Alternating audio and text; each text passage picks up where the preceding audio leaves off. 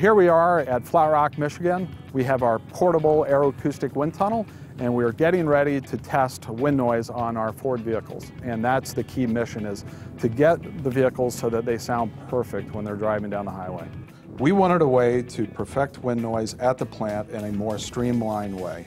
The result is what we have here, the world's first mobile aeroacoustic wind tunnel. The plan is to take this facility around the country to support our major launches. And within a 6-hour period of time, we can have this facility on trucks, unloaded, plugged in, and blowing 80-mile-an-hour air. They're literally shipping containers. There are 2 fans inside of the 53-foot containers. We have acoustic baffles built into the back leg and the front leg of the facility.